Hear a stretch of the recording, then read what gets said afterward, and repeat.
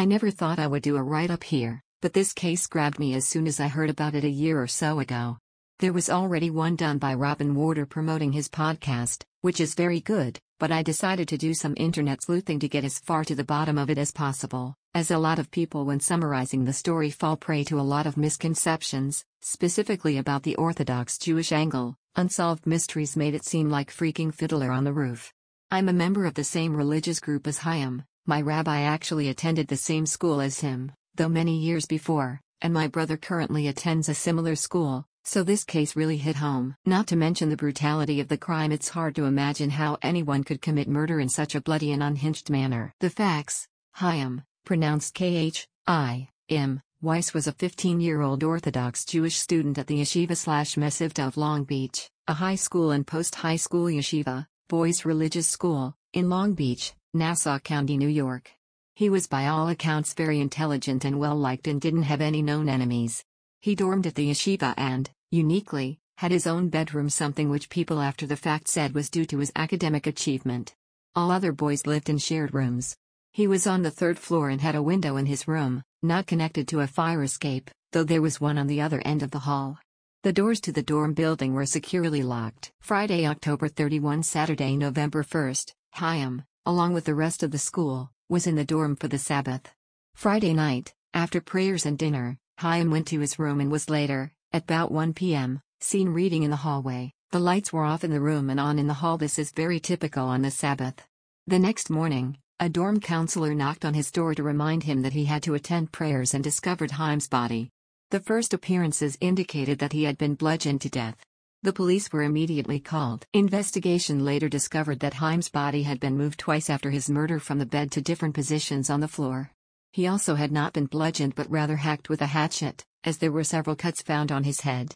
The window of his room was found open. The police investigated the school and interrogated and polygraphed the teachers and many of the students, all of whom passed the examinations.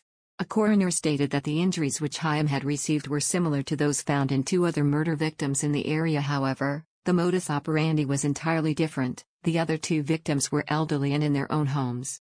The police were convinced that the murderer must have been familiar with the school in order to commit the crime. Anton Weiss, Chaim's father, later sued the school for $15 million for not keeping his son safe. The suit was later settled. In 2013, the case was reopened, and many people were re-interviewed. By 2015, the police announced that they were convinced that the murder was an inside job by someone in the yeshiva.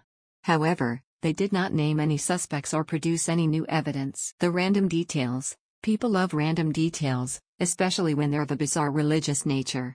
Some write-ups of the crime include these details, which I personally think are basically irrelevant. His body being on the floor and his window being opened were seen as part of Orthodox Jewish death rituals. This is possible, but that would indicate that the perpetrator was either someone who was very well versed in rabbinic or someone who had just personally had a close experience with death, as most Orthodox Jews do not know these laws. There was a mysterious candle found with his body. This is not true, as it happens, but is rather a misrepresentation of the actual situation. After Chaim's body was found, and after the Sabbath, when it is forbidden to light candles, the school lit a memorial candle in Chaim's room. One day, a few days into the investigation, despite the fact that the room was guarded by police, a second lit candle was found in the room. However, this seems to have no connection to the case, and people involved seem to agree that an absent-minded rabbi accidentally lit a second candle without people realizing. Unsolved mysteries mentioned a mysterious man seen on the pier near the school early Saturday morning, who may have been a student of the school and may have had a connection to the crime. I don't know whether he was ever located, but I've seen no reason to believe that he had any connection to the case. Friday was Halloween, a time when, historically, Jews had sometimes had problems with anti-Semitic egging, gang violence, etc. My father has stories from his yeshiva experience 10 years earlier. The school stated a belief that the attack was anti-Semitic ally motivated due to Halloween and that the attacker snuck in and out of the building and murdered Chaim.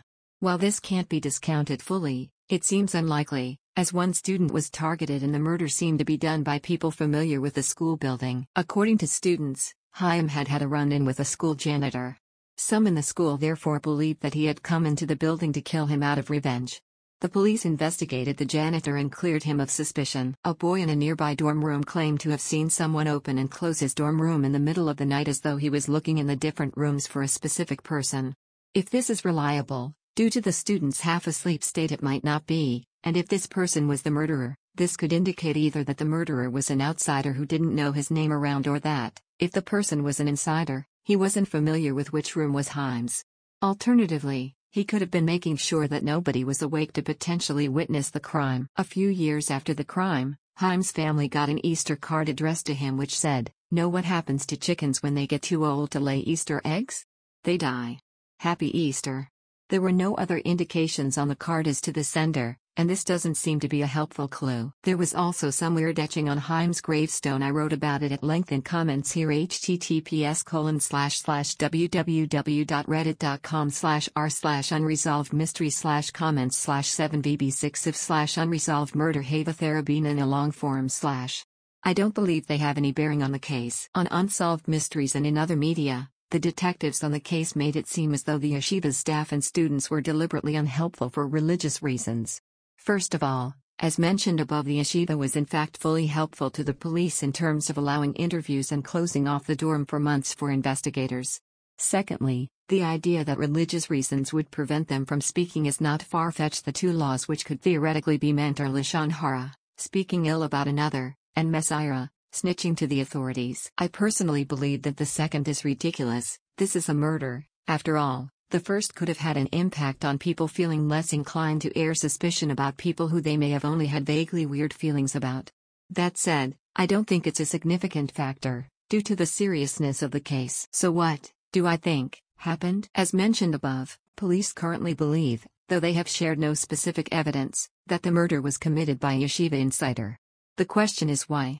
On internet message boards I have seen several theories about potential homosexual relationships and love affairs between students which led to a murder. Perhaps, though this is complete speculation and none of the proponents of these theories can give any evidence besides boys in boarding school.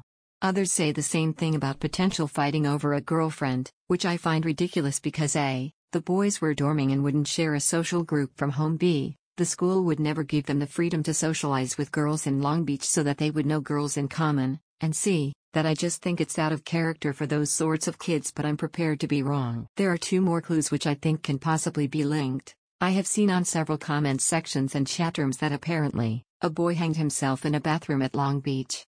I don't remember seeing his name or any reason which was given for the suicide, but it's suggestive. Last year, Chaim Weiss gave an interview to a local news station about how a few months before the murder, Chaim called him crying from summer camp, though he later seemed fine. And that in August, Rabbi Avram Cooper, the school principal, called to ask to meet with Chaim and later did in fact meet with him at his home.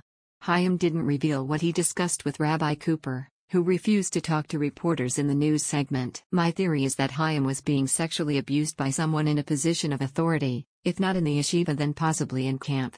Sadly, this is a problem which has certainly been present in the Orthodox Jewish community, and has been swept under the rug in the past.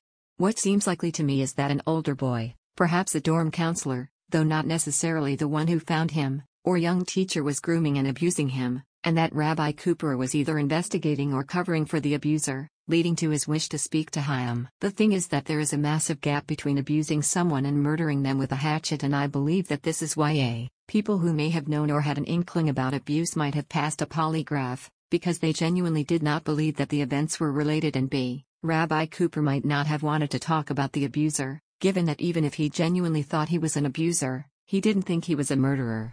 In fact, it seems crazy even to me. I have never before heard of an abuse case in the Orthodox Jewish community that led to murder, particularly murder so violent. However, that is where the evidence seems to lead me. Supporting the possibility that the abuser was someone in the school is that another boy committed suicide while there is no indication that this boy was abused. It's not impossible to imagine, and we know that this is the second death in not so many years in a freaking boys' school. I believe that the abuser was an older student. Students can be up to their mid-20s or even older in the post-high school division, or very young rabbi, because someone obviously old-looking might have seemed more conspicuous in the dorm building if discovered. The problem is that I still cannot understand how it led to murder. The most interesting question for me is where the hatchet came from. I haven't found any information on that, and I find it fascinating, Because the average suburban New Yorker doesn't exactly carry one around, and there are much more obvious and readily available murder weapons. I also want to know whether they have any poise, as they haven't announced any. Chaim's tragedy is a horrifying reminder to me that as much as I want to believe that religion is good and its practitioners are peaceful, horrible things like this can still happen, but it's disturbing to think that someone in my community could be a cold-blooded murderer. Chaim didn't deserve this, and if he had lived he would be in his late 40s, probably with teenage children and maybe even with a grandkid or two. Yehi Zikro Baruch, may his memory be blessed. Also, if anyone is interested in the case and has questions about the religious angle, please ask me and I'll see if I can help. News coverage often makes it seem a lot more mysterious and arcane than it actually is. Edited. I did a bit more reading just now and a couple of things I want to add. Chaim Weiss, in the same interview, though it didn't make it onto the TV segment, which is why I didn't see it, said that when he sued the school, Rabbi Cooper actually told him that the murder happened because of something which his family did. Another possibility which I actually think could be just as valid is the possibility that Chaim was being abused himself. He could have been the witness to someone else being abused or something of that nature. Thanks for the informative write-up. I had seen mention of this case but with much less information. I have known a number of Jewish people in my life, but my contact and understanding of Orthodox customs is practically zero. I know there is a small Orthodox community near where I live, but they pretty much stay out of the public view. Sometimes seeing a case in the cultural surroundings helps to bring clarity.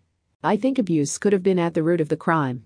While you are right that murder does not usually follow abuse, well, sometimes it does, and abuse itself is a violent crime, a violation of a person's body against their will. We have also seen how many times people in positions of power over young people have been abusers. There is no cultural or religious separation from this, and happens in secular organizations as well. I feel terrible for the Weiss family, and for Chaim.